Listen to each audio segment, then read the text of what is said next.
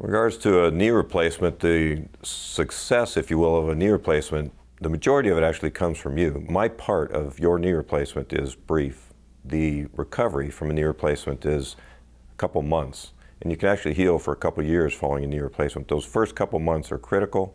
The best results I see are when patients get really involved in their own care, they really get involved in their therapy, they really want to get a good result, they do. If you want an excuse not to do well, you have it. Just had a big surgery. But if you want to do well, it's up to you to really get that result you're looking for.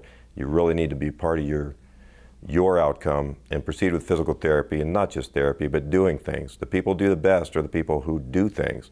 They get a focus, they get a distraction, if they will, to take their mind off their knee, and they do things, whether it's golfing or playing with their grandkids or doing something that gets them distracted and gets them to utilize their knee, and they use it to fullest extent, they get the best results. That's pretty important.